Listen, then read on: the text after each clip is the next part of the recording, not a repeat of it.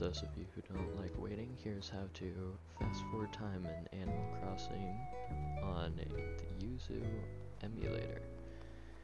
So you want to have the game open, don't have it paused or anything, and then go to the emulation tab in the top left corner and click configure. Then go to system and change the time to whatever time you want it to be. I'm going to set it forward 1 day, and then click apply in the bottom right of that pop-up window. Then go back into the game and then save and load.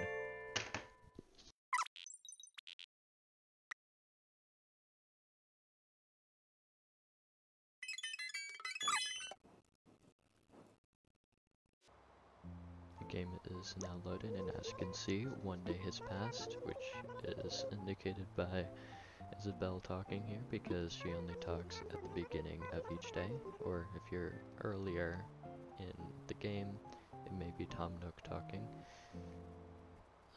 Methods similar to this one might work in other emulators other than Yuzu, but this general gist should work on just about any emulator. This method may also work with other games other than Animal Crossing, but yeah, I only know that it works on Animal Crossing as I have not tested it on other games.